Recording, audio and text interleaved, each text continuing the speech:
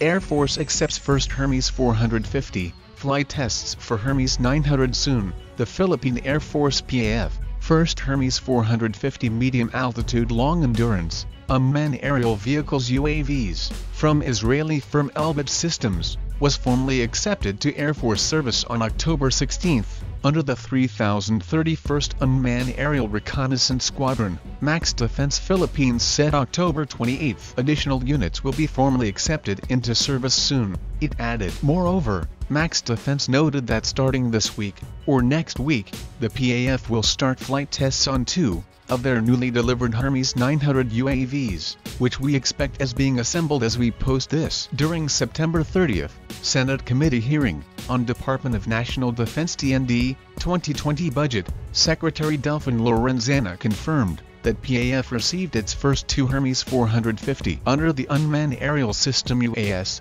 Level 3 acquisition project through the Armed Forces of the Philippines AFP modernization program. PAF is set to receive 1 complete system of Hermes 450 with 3 brand new UAVs and 3 complete systems of Hermes 900 with 3 UAVs each.